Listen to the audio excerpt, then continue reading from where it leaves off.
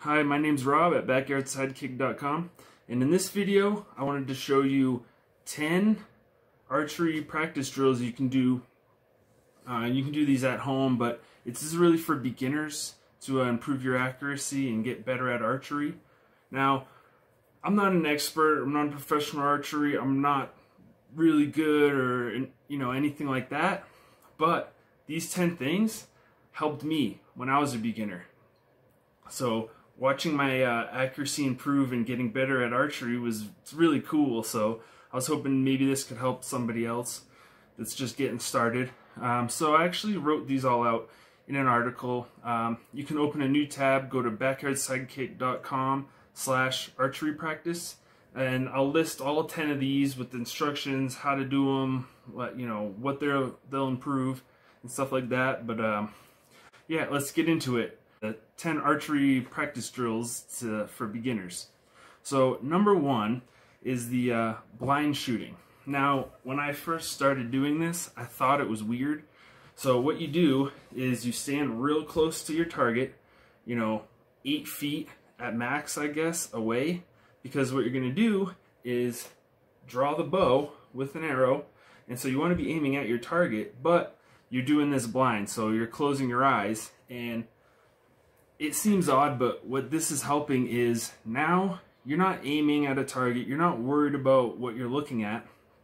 You close your eyes and focus on your form and how you're drawing the bow, your knocking point.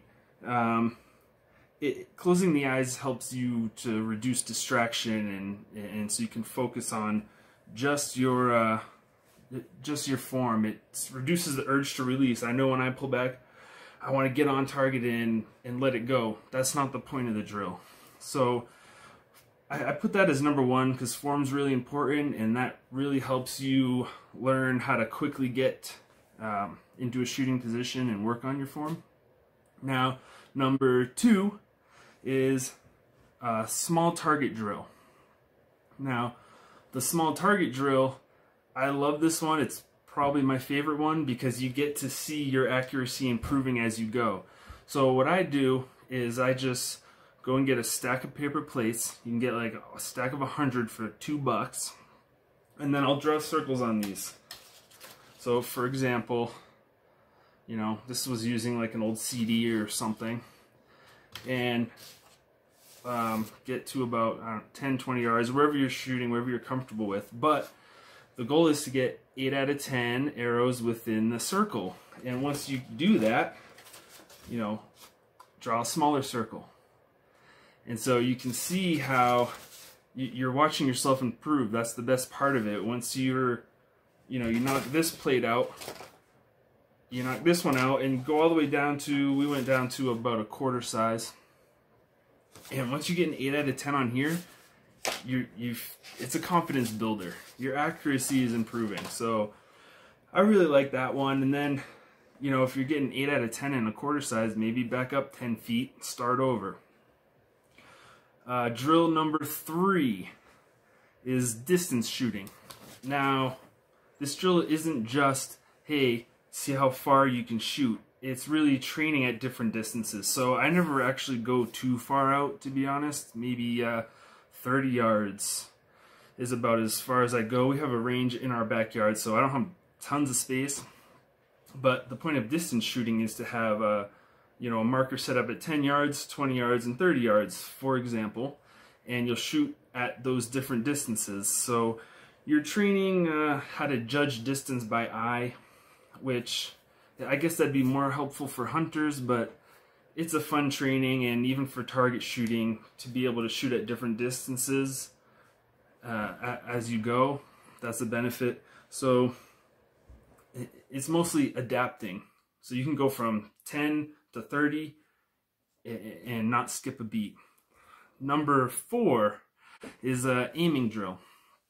Now, the point of this drill is to have an arrow knocked in the bow aiming at a target, but you're not necessarily, you don't need to actually release an arrow.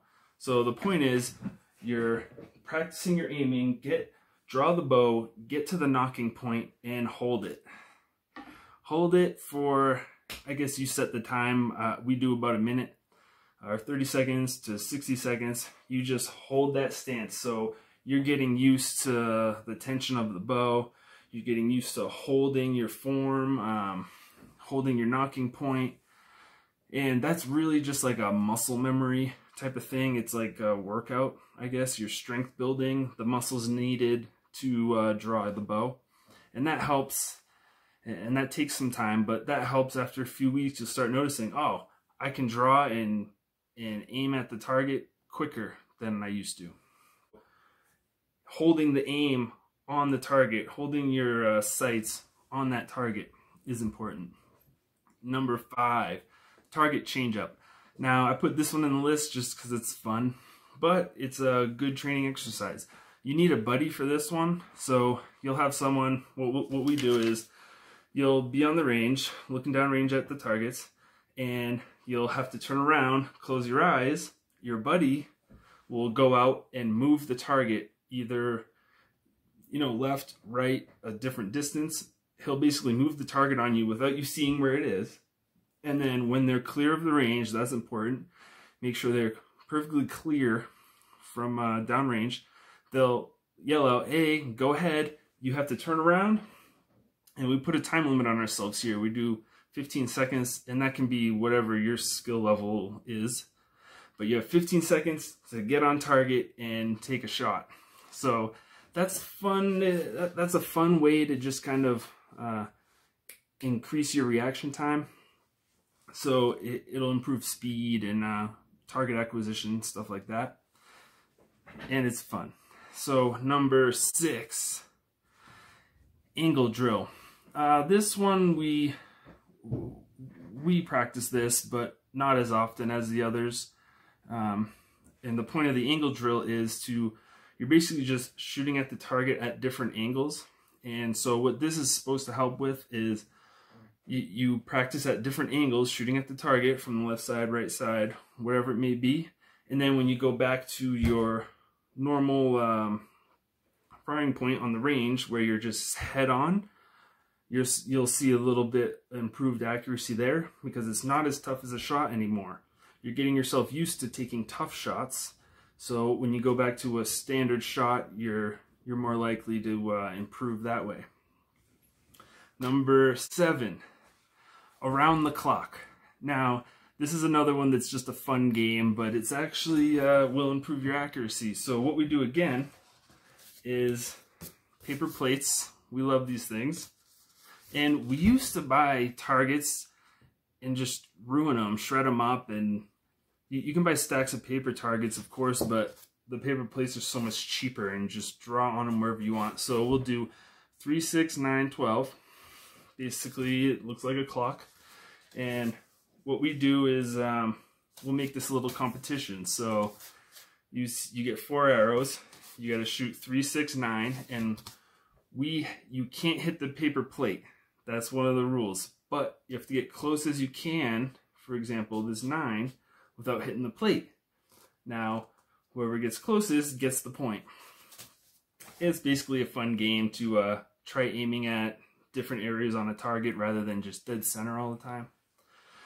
Now we're on to number 8, the countdown drill. This is another one where you need a buddy. So the countdown drill is someone will yell out a number, and you'll hear that number, and they'll start counting from 1 to that number. Try to keep it below 30, because really what this drill is you're holding until you hear them get back to that number. So it's another strength training type of drill, but in this case you get to loose an arrow at the target. When they reach that number they called out in the beginning. So now we're on to number 9. Now these last 2 are training drills you can do without needing your equipment or without needing a range, and I threw these in because these helped me a lot when I was just watching TV. Stretch bands. So, or for example, if you have your bow and you can just practice your form, getting to your nocking point while you're watching TV where you can't get outside of the range, or there's a blizzard, whatever. That's when I would do this most. But people buy these stretch bands, and it's just the motion. You're training your muscles and building up the strength needed to practice archery. And number 10 is very similar, but you can use your bow. In fact, number 10, you have to use your bow. You don't need an arrow, you don't need a range. And number 10 is called mirror form. So basically, you get your bow, get to the nocking point, and watch yourself in a mirror. Watch your form. Make sure you're pulling across your chest. Make sure you can get to that same nocking point every time.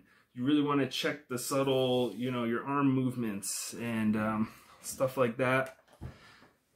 And that should help improve your form, which will improve accuracy. So I hope this helped you out. If you're a beginner learning archery, I know this helped me. And watching your skills improve is just one of the best feelings. So if this did help you, subscribe to our channel. We do all kinds of backyard related stuff, not just archery, just anything in the backyard. And it helps us out if you subscribe and if you're into that. Again, I'll put a link to that website in the description in case that's easier for you to get to it that way. And that's it. Thanks for watching.